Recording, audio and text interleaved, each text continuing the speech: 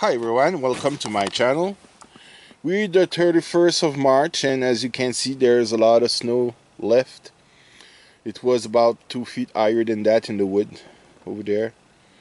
And yeah, we did receive a lot of snow this winter. I did a lot of snow plowing and work a lot, so I didn't have time to make any video on the sawmill here and make any video at all. Here's my stray cat there sitting on some wood I did cut in December and January. So I did put shelter over the sawmill here, but I need to raise that tarp from there to there because too much smoke get inside here and it's hard to, if there's no wind there, that's a little issue. But other than that, keeps sun away and rain and snow. Worked nice. And update on the sawmill here. Let me show what I did. I did take those little brush here that I took at the dollar store. Same thing on the other side. They're spring loaded here, as you can see. This spring come from a little mouse trap. I got them at the dollar store, brand new. And I did this bracket here to hold it down, bolt it. So worked pretty nice because no more sawdust on the wheel, and that help prevent extra tension on your blade, because every time you put sawdust on the blade, on the wheel, between the blade and the wheel, it will increase the distance and get some pressure on the blade. This way less stress on your blade, mean you don't break blades that much. Yeah, and it's working pretty nice. I love it. I'm glad I did it. So this is really a good thing. If you don't have any, build yourself some and put them on. Other than that, I didn't put my brand new motor. It's still the 8 horsepower there. And here I need to show you something in the wood here. I see that a lot on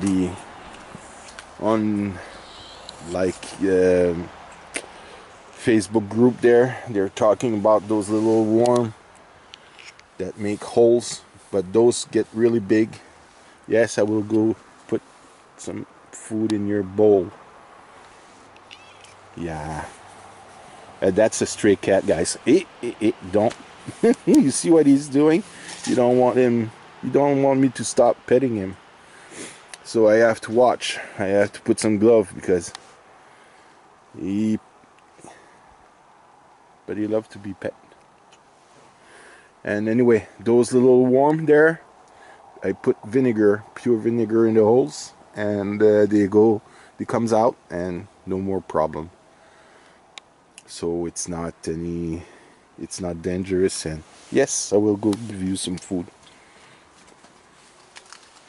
So that's it for that wood. I did put here a nice beam. It's 5" by 6", and it's strong enough to hold the frame and the snow. This winter it did. And I'm able to, I will back it up here so you can see it on the other side there. I'm able to fit a 15-foot long log and roll it on the bed. If I have a longer log, I will get it through there. I do have a guy who asked me for 22-foot long beams. Those are 8 by 12s. I have 18-foot long beams, 18-foot longs. Some are 6 by 8 and some are 8 by 10, 18-foot longs. 18 in total. I think it's 8 by 10, if I remember from what he asked me. But yeah, I have it write it down on the paper, but I have a 30-foot bed, so I'm able to cut up to 26 feet. That's when I told him that, he was quite surprised. He said, "Oh, I need some beam." The guy who's milling his wood only able to cut 16 foot long on his sawmill, so it's not it's doable, but it's a little trick. You need to move your log, and it's not straight. I'm closing the door here. Sorry for the movement. I'm closing the door for the sawmill here.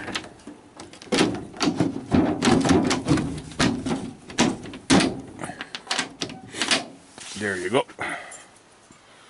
And yeah, I need to cut. I have a friend, he wants some pine.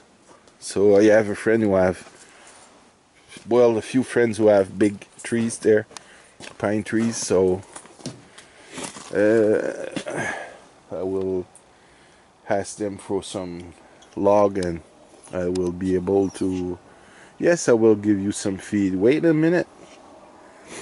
Here you see I have some, those are little beams, 4x5, 4x6. I have 7x8, 8x8.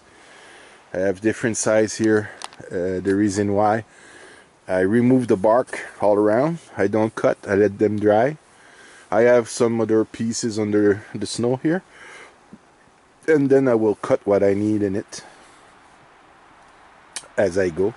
I have a special tool that I will remove all the barks you see here. It's a little scraper. I got it from Princess Auto. It was about, what, 10 bucks. So yeah, and from now on I will take all the logs I receive, remove the bark before the little bugs do their dirty job there, and no more bug problem. That's the way, I think, easiest way to go. You let your beam dry like that and take the piece you need. So that's it for now. We'll upload a video later on about my little tractor there, my Massey Ferguson there. I will turn the camera here. Yeah, I will make a little update or reviews on my GC 1710. I have it for 5 years now, and yeah, update coming up on that. I will talk about all the little issues I did have with it. They're not big ones because it's a good tractor. What can I say? It's reliable, and it's a good tractor, and I did use it for commercial use. I shovel snow with it. I know the guarantees on it was 5 years, but I lose the guarantee as using it as commercial. But I don't care. It's a really good tractor, and doing snow with it, it's small. It's easy to run around the corner there on the properties, and when you clean snow, and really nice little machine. So I will do a 5 years review on it. I have about 940 hours on it right now. Yeah, 940 hours. And I have a fork coming in to put on the pins there. It's not quick attach. I could put it quick attach on the pin, not skid steers. I did talk to the dealer there. It's 16 week, he said, for having parts. Sometimes it's really with what's going on right now, it's really hard to get parts. So you already have a pin attached, so I will get the pin attached. It's about 1100 for it. I don't remember. I think it's with the tax included in the 1100. So it's going to be. It will give me, the tractor will lift 900 pound at the pin, and the way I'm lifting it at the end of the bucket there, you know, my little fork I did make myself in front. At that point, I'm only allowed to raise around 700 pound, but on the pin you have a 900 pound force, so it will give me more strength to lift bigger logs. But I don't get so much big logs.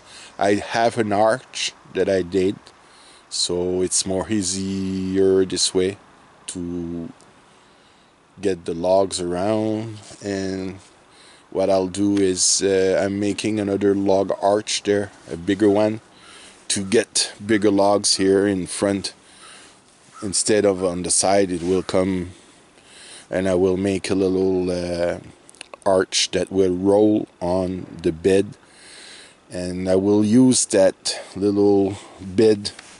I will get those little wheels that you see there. So this is some update I will make. You see those little wheels? I will make an arch and a jack that will be able to lift the log, turn the log, so it's going to be easier for bigger log. Another thing I'm going to do is siding. It's a piece of equipment that goes on the mill here, and you take a piece like that and it will tilt it, so you have siding, bevel siding I think they call it in English, I don't remember, but yeah, I will be able to make some siding. So this is coming up too, so don't forget to subscribe, put a thumbs up, and I will go feed my stray cat there, and have a good one, and don't forget to work safe.